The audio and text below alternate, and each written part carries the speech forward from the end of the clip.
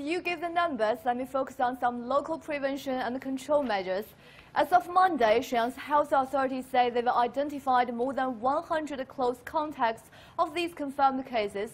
They've all been quarantined, and the latest test results show they are negative. The city has designated over 30 places as high infection risks and started to carry out disinfection work in those areas. Over 5,000 environmental samples have been collected and 3 are positive.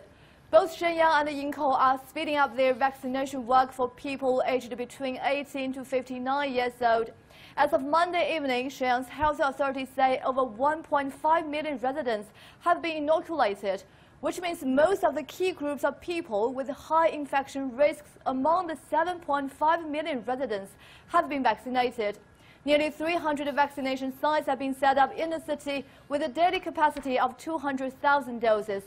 Earlier, an expert from Tongji Medical College of Host said the earliest case may have occurred in mid-April, and most of the confirmed cases have been traced back to Yingkou.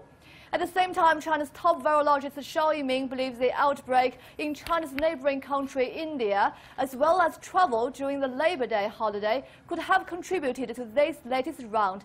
That's all for me. Back to you, Mama. All right.